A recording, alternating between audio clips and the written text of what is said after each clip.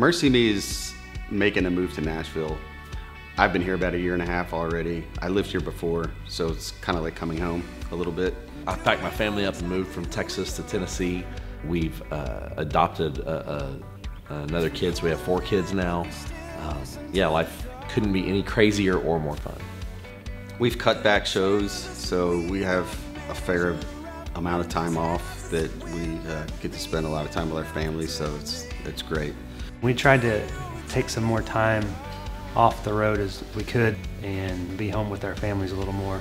We have made a decisive decision to slow down a bit, which is a good thing. We're all getting older, our families are getting bigger, children are getting older, and in that we've decided to slow down our traveling a little bit. That's not to say that we've stopped working at all. We certainly haven't. Our new record is evidence of that. It's been a good season to reflect on what's important and how to make changes to ensure that those stay most important. Well, I guess I'm better late than not at all. Or did you plan it this way all along? 'Cause without suffering, grace is hard to see.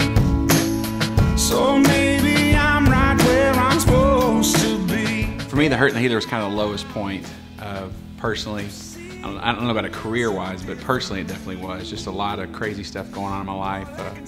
Kind of got to a point to where I've been playing by the rules for a long time. You know, everything that religion would tell me to do, and I was kind of the overachiever, just trying to do my best to get God's approval. And at that point, I realized that, man, all the stuff that I'd done, all the records that I've sold, why does it feel like my family at times is hanging by a thread, and why does it feel like everything personal and dear to me just isn't going as smoothly as everything else is?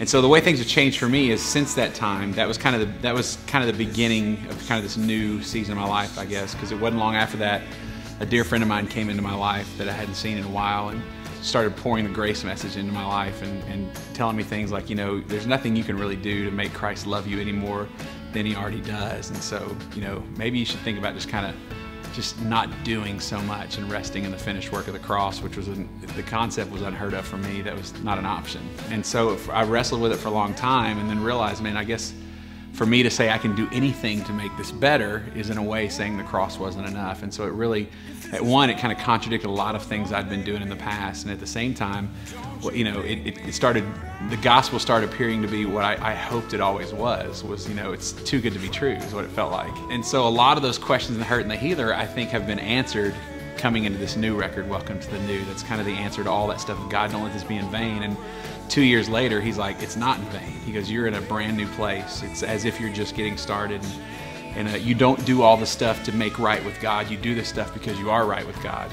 Man, it kind of alleviates the pressure and the anxiety and the stress of trying to perform and do well to where probably for the first time in my life, I could say it's safe to say that I don't really need MercyMe as a ministry. It's not my identity.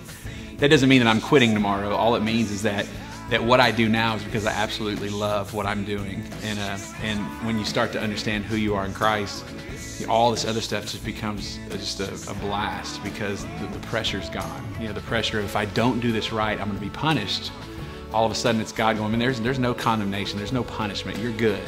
Whether you do it right or do it wrong, you're still good because the cross is enough. So then all of a sudden you're doing it out of just the mere love of making music. And for the first time, honestly, I can say that this may be the first time that I desperately want this message to be heard more than anything else we've ever done.